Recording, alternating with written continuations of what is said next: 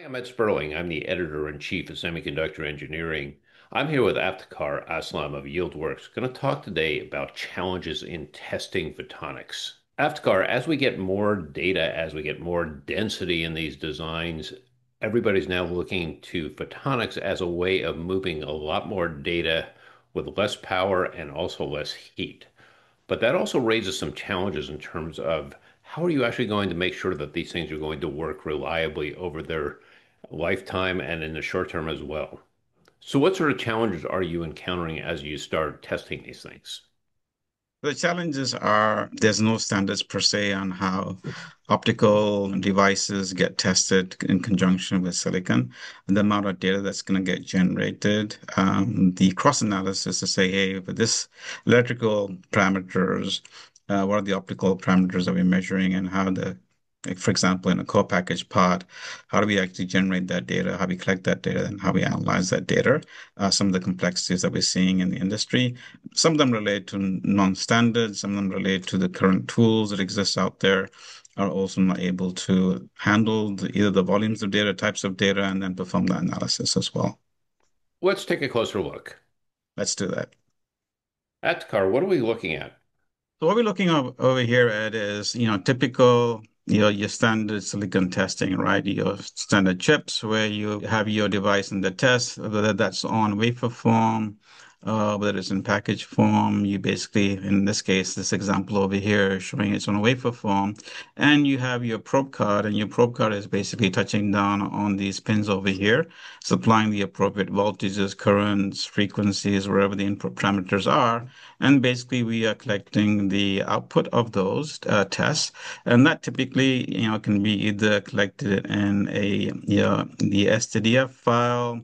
They can be collected in CSV files or JSON files, wherever those different formats are. And the industry is pretty, I would say mature in the sense, hey, what are the types of tests that you're going to do on a silicon-based device?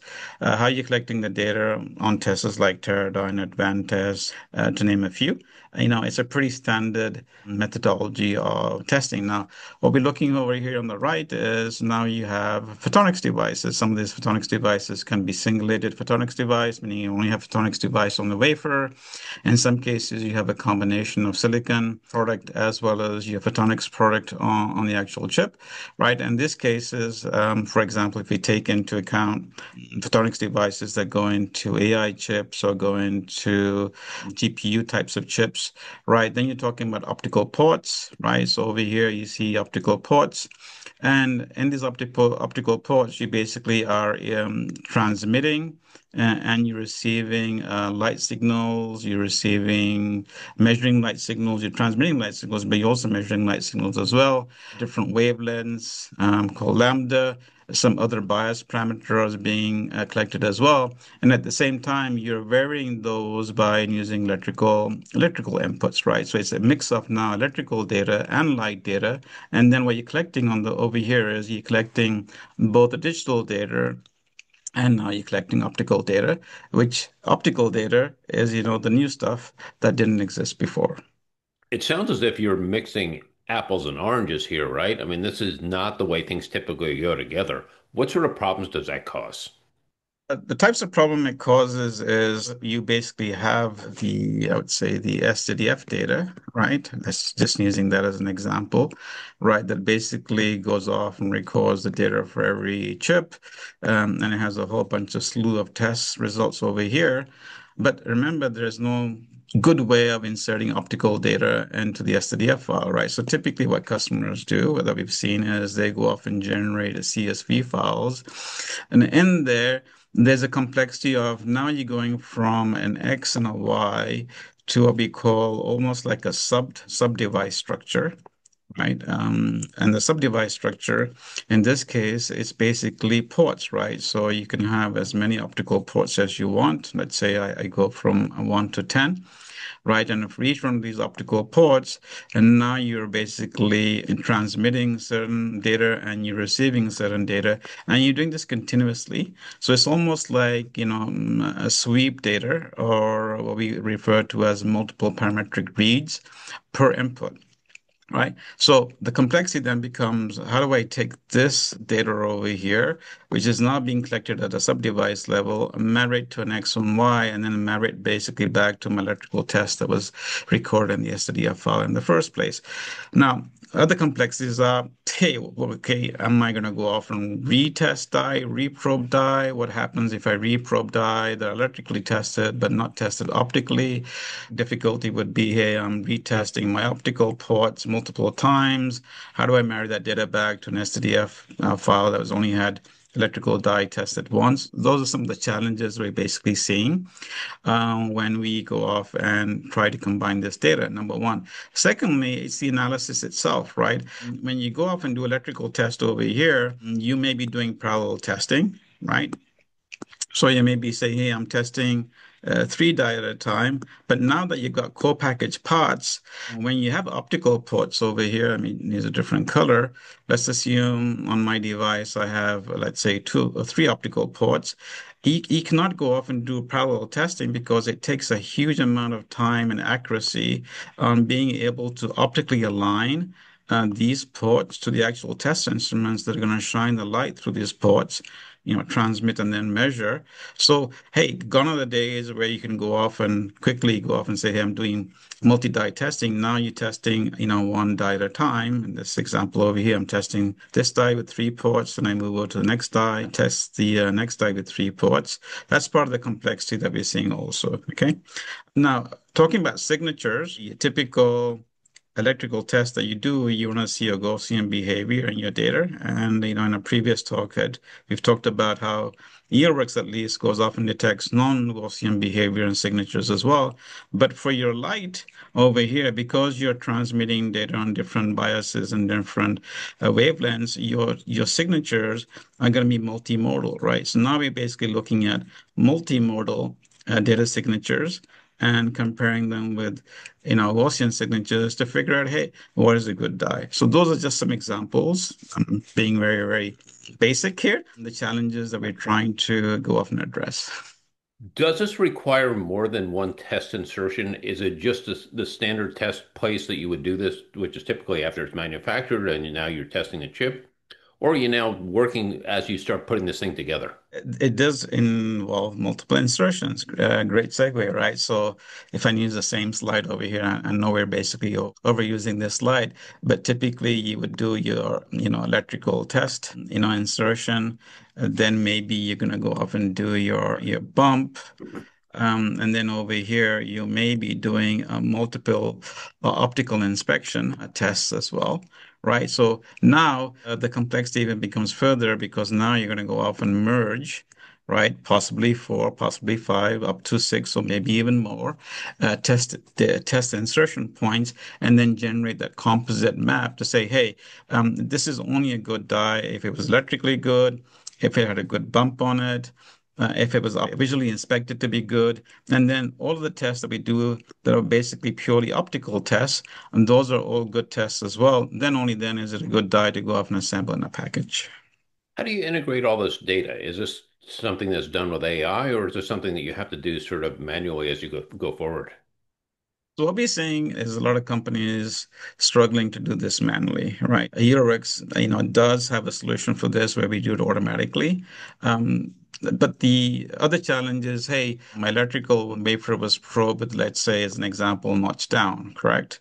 My optical wafer was tested with a notch left position, or the die that we optically would test. So it's not just a case of simple merging. It's like, hey, the idiosyncrasy is about what was the wafer rotation, what was the offset with use, how accurate is this? Well, theoretically, this is supposed to be very, very accurate, but how accurate are we basically getting to the sub-device coordinates? But more so, when I want to go off and now, if I have sub-device and I want to go off and merge defect data, let's say I have a die and it has physical defects on it, and one of those physical defects just so happens to land on an actual port, optical port, right? Hey, there's going to be maybe there's light coming out of it. Maybe there's no light coming out of it, or maybe the light coming out of it is not of the same intensity as other ports because there was a and there was a physical defect sitting on that top of that port. Now we get into like sub die, device, coordinates of defects, and how accurate that is on the different equipment all play a part in how we're able to analyze the data. And like you said, hey, it could be either done by humans or we have to then start using AI to build these models, which are, by the way, are not readily available as well, to be able to do the analysis at level of depth and be accurate as well. That accuracy is really interesting because what is considered accurate in electrical may be different than what's considered accurate in photonics, right? Optics, yeah, fact, yes, yeah, it's a valid point that the level of accuracy now brings on another level, another dimension. Like I said, because of physical defects, and because of the marrying of the electrical data together with the optical data to say, these data sets go together and then it can be then used for analysis. But then part of that is like, hey, which of the electrical characteristics are causing a adverse behavior on the optical part of the product. Those are all elements that, industry, I guess, has to face, challenge, and resolve for. And yeah, it's done humanly today with tools like yieldWerx, of course. But as the number of optical devices and the complexity of these optical devices grow, and the types of environments and the types of testing that have to be done on these devices grow, all resulting in huge volumes of data, the complexity is going to grow as well. You've also got physical pressure coming in from the probe cards as well, right? What sort of impact does that potentially have on the optical side? I think if the actual design of the product is where you're always probing contact points on the edge of the die, and your optical ports are contained squarely within the actual center of the die, let's say. I'm not sure if that causes issues. It's a fair point. You can always have like probe cards touching down, generating some kind of contamination, scratching, or causing some particles that again can adversely affect the optical ports. Fair point. I'm not an expert per se, but I would say there is some kind of relationship between, hey, this die over here didn't test good because I had a probe card issue. Great question. So you've been working in this space. What sort of problems are you starting to see, and how are you dealing with them? Right. So the types of problems that we are seeing is going back to the amount of data, the number of insertions, the non-standards, right? For example, SDF or whatever other standards existed before weren't really defined to capture data for photonics like devices. So the challenges there are really, okay, what is the data? How should we be capturing it? How should we be identifying it? How should we be merging that data? This is an area that yieldWerx is, closely working with photonics companies. Hopefully, out of this comes some standards that we can actually then take to equipment manufacturers and the test instrument manufacturers as well to say, hey, can you adopt or at least adhere to some of these standards to make the life easy for customers and also make the life easy for customers like, companies like yieldWerx then can then, use those standards to develop better data analysis routines. So looking forward, this is something that everybody's going to have to know, right? Because photonics really is coming in as once we get down to 3 nanometers, 2 nanometers, you have no choice. You have to do something to dissipate heat. You have to do something to lower the heat. You have to reduce the power. Mhm. Correct. I mean, as AI is taking off, as GPUs are taking off, as quantum compute is taking off, all of these solutions are going to use photonics like structures, photonics like devices. So this isn't like a one-time deal where, hey, the problem is here and it's going to go away. This is here to stay. Aftkhar Aslam, thanks for a great explanation. Thank you.